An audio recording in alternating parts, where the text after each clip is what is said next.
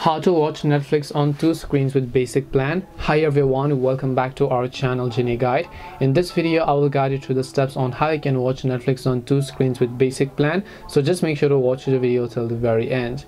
If you want to watch Netflix on two screens with your basic plan, suppose I go ahead and then open up Netflix. You have a basic plans that only supports person watching one at a time. If you're watching something on Netflix, other people will not be able to watch at the same time. Even if you try to watch, it will give you that screen limit error.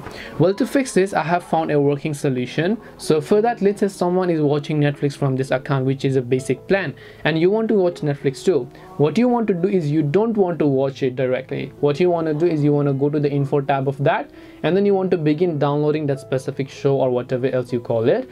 Once you begin downloading it, and after the download process has actually been complete, what you can try to do is, now if it says can downloads on too many devices, and you can just go ahead and find those devices by just tapping the profile icon here, going to accounts here, then you just need to scroll down to the bottom here. So let me just come back here. You need to scroll down, select manage download devices, and then you can choose to delete all of these devices here, as you can see it.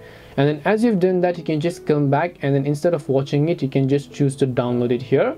Once you choose to download it, next time what you can do is, now that you want to watch it, you don't want to play directly. After the download is complete, you want to make sure to turn off your internet connection. Once you turn off your Wi-Fi or your internet connection, you can just come back over here, and then as you come back, you can just begin playing the specific show or whatever else you call it. So this way you can basically go ahead and then actually watch Netflix on two screens with basic plan. The trick here is to not watch but download it, and you can watch from the download section after turning off your internet connection. This way Netflix will not know whether or not you're watching on two screens. So hope this video was very helpful to you guys, and if it did help you, then make sure to leave a like and subscribe to the channel.